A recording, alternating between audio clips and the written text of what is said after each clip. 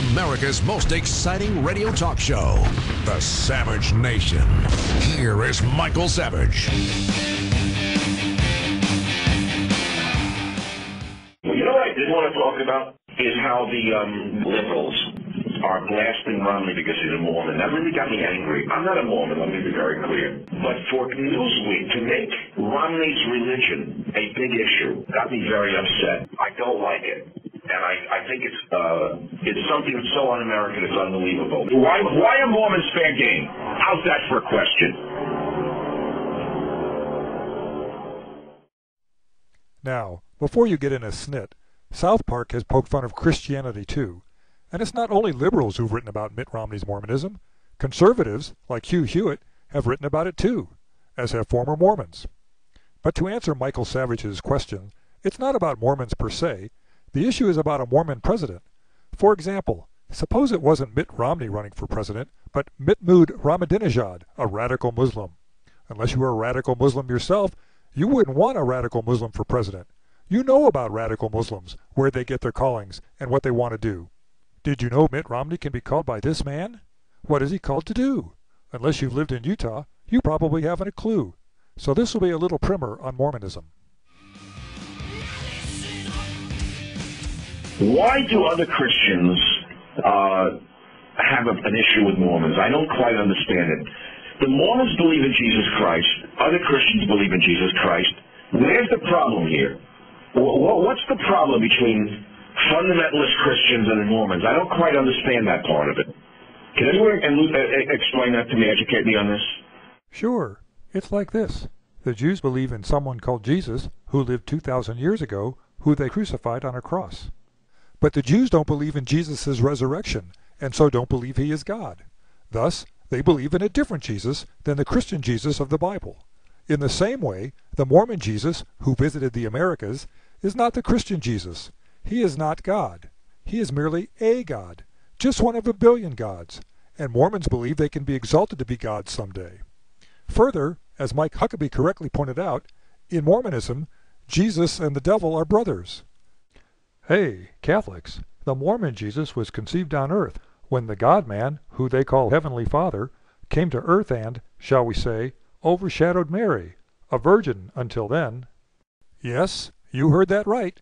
When Mormons say their Jesus is the only begotten Son of God, they literally mean he is a son, sired in the flesh, just like you. The Mormon Jesus was also married and probably a polygamist, as required to earn his godhood. So we don't believe in the same Jesus Christs. Why are Mormons attacked by other Christians? Well, Michael, we like to think of it as defending the faith. See, it was Joseph Smith, the founder of Mormonism, who started this fight. He said that God told him that all the churches were wrong and that all our creeds were an abomination in his sight. So Catholics, Mormons believe that they are the one true church, not you. We Christians are simply contending for the true faith. You think that there's sort of a secret handshake that the Mormons go through in the Hall of Congress? I definitely believe that, Michael. But only the Mormons, no other group. Well, actually, the Masons too. I've done business with Mormon people over the years. They're some of the finest people I've ever met. Very upstanding. Nobody ever stabbed you in the back that I dealt with. Nobody did a double deal. No one said one thing and did another. Nobody took you to court to try to, screw you over on a contract. They're upstanding people, the ones I dealt with. I guess Dr. Savage forgot about the Salt Lake Olympic bribery scandal and subsequent criminal trials. To add insult to injury, it was a Mormon federal judge, Judge David Sam, who, despite federal law, did not recuse himself in this matter involving the good name of his church, but instead dismissed the charges against his Mormon brothers. And isn't it ironic that Mormon Mitt Romney was the savior of the Mormon Olympics? Is it possible that he and Brother Sam had a secret meeting in the rumored fortress under the church's headquarters in Salt Lake City to bury this incident? If Mormons are so trustworthy, then why this recent story about Utah being seen as the nation's fraud capital? As Mormons are fond of saying, by their fruits ye shall know them. As far as I know, we're not at war with any Mormons who are trying to blow up the country and pass some kind of Mormon law in the country. The last I checked.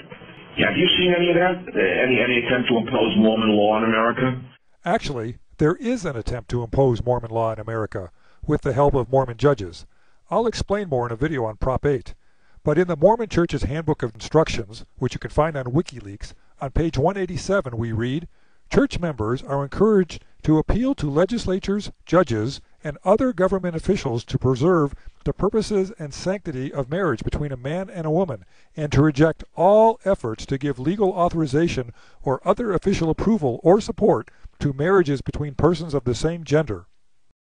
It's clear the membership has been following orders, and I presume Mitt Romney will too.